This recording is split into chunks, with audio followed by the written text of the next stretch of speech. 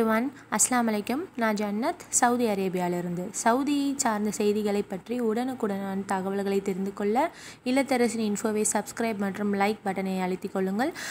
இப்போ வாங்க நம்ம வீடியோக்குள்ளே போயிடலாம். நம்ம எல்லாருக்குமே தெரியும், இந்த வருஷம் கொரோனா வைரஸ்னால் எந்த விதமான தொழுகையும் பள்ளிவாசலில் இது வரைக்கும் நடைபெறலை. அதற்கு கண்டிப்பாக ரமலான் மாதத்தில் ரமலானுடைய நோன்பு வைத்து ஈதுல் ஃபித்ர் அப்படின்ற அந்த தொழுகையும் நடைபெறாத நமக்கு எல்லாமே தெரியும். ஸோ இதை பற்றி சவுதி அரேபியாவில் தலைமை ஹாஜி, அதாவது கிராண்ட் முஃப்தி அப்படின்னு சொல்லுவாங்க. ஸோ அந்த பதவியில் இருக்கவங்க என்ன சொல்லியிருக்காங்க அப்படின்னா, நீங்கள் ஈது ப்ரேயர்ஸ் உங்களுடைய இல்லத்திலேயே தொழுவலாம். அதாவது அல்லாஹ் தாலா என்ன சொல்லியிருக்காங்க அப்படின்னா, சில சூழ்நிலைகளில் இப்படி அமையிறது உண்டு. அதனால் நீங்கள் பள்ளிவாசலில் தொழுவ முடியல அப்படின்ற வருத்தத்தை விட்டுட்டு நீங்கள் வீட்லேயே நல்ல தொழுவலாம், குடும்பத்தினரோடு சேர்ந்து தொழுவலாம் அப்படின்னு சொல்கிறாங்க. ஸோ அதற்கு ஒரு அழகான எடுத்துக்காட்டையும் ஹதீஸில் இருந்து சொல்லியிருக்காங்க. அனஸ் ரலியல்லாஹு அன்ஹு அவர்கள் அவங்க பஸ்ரா அப்படின்ற இடத்துக்கு பக்கத்தில் ஜாவியா அந்த இடத்துல அவங்க வீடு இருந்திருக்கு. அங்கே ஈது தொழுகை எங்கேயுமே நடைபெறலை. ஆனால் அதனால் அவங்க குடும்பத்தினரோட சேர்ந்து வீட்டில் அழகான முறையில் தொழுதுருக்காங்க. ஸோ அதே மாதிரி இந்த வருஷ தொழுகையை நம்ம தொழுவோம் அப்படின்னு சொல்லியிருக்காங்க. ஸோ இதை பற்றி அவர் இன்னமும் தெளிவான முறையில் தொழுகையை விரிவுபடுத்தியிருக்காரு. ஸோ இது நமக்கு தெரியும். இது ஏற்கனவே தெரிஞ்சவங்களுக்கு இந்த வீடியோவை நீங்கள் ஸ்கிப் பண்ணிடுங்க. தெரியாதவங்களுக்கு ரொம்ப எளிமையான முறையில் புரிகிற மாதிரி நான் சொல்கிறேன். இதில் ஏதாவது தவறு இருந்தால் கூட நீங்கள் கமெண்ட் பாக்ஸில் சொல்லுங்கள். ஸோ தட் அது எல்லாருக்குமே பயனுள்ளதாக அமையும். ஸோ முதல்ல இப்போ இந்த தொழுகை அப்படின்றது 2 ரக்காயத்து தொழுகை. ஸோ முதல் ரக்காயத்தில் 7 தக்பீர், அது 7 தக்பீர் இருக்கும்.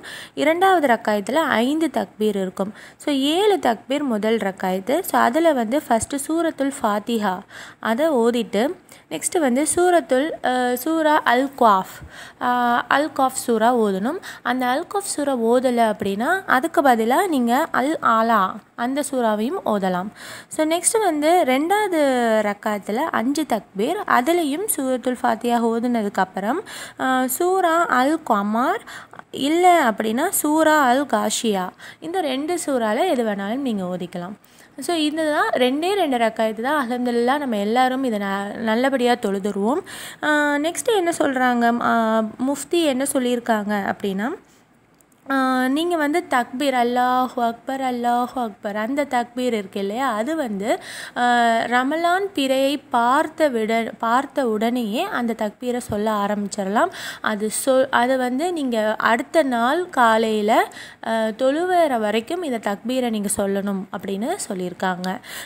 நெக்ஸ்ட் இப்போ இந்த ரமலான் தொழுகையை எத்தனை மணிக்கு தொழுவணும், எப்போ தொழுவணும்னு நிறைய டவுட்ஸ் இருக்கும். ஸோ அது எப்படி அப்படின்னா, ரமலான் பிறை பார்த்து அடுத்த நாள் காலையில் சூரியன் உதயமாகி 15லிருந்து அரை மணி நேரம், அதாவது 15லிருந்து 30 நிமிஷத்துக்குள்ளே தொழுவது ரொம்பவே உகந்தது. அப்படி இல்லைன்னா லுஹர் தொழுகைக்குள்ளே நீங்கள் தொழுது முடிச்சிடலாம். 2 ரக்காயத்தை நம்ம தொழுது முடிச்சிடணும் அப்படின்னு சொல்லியிருக்காங்க. இது இது நம்ம வீட்டில் தொழுகும் போது தந்தை தொழுகிறாங்க அப்படின்னா தந்தை மற்றும் நின்று தொழுகலாம். மகன் கூட சேர்ந்து தொழுகிறாங்க அப்படின்னா ஒரே சஃப்பில் நிற்கணும். தந்தை பக்கத்திலே மகன் நின்று தொழுகணும். தாய் மகள் இவங்க 2 பேரும் பின்னாடி 2வது சஃப்பில் நின்று தொழுகணும். ஸோ இதை நம்ம கடைபிடித்து இந்த வருட ரமலான் தொழுகையை நம்ம வீட்டிலேயே எல்லோரும் சந்தோஷமாக தொழுது முடிப்போம் இன்ஷா அல்லாஹ்.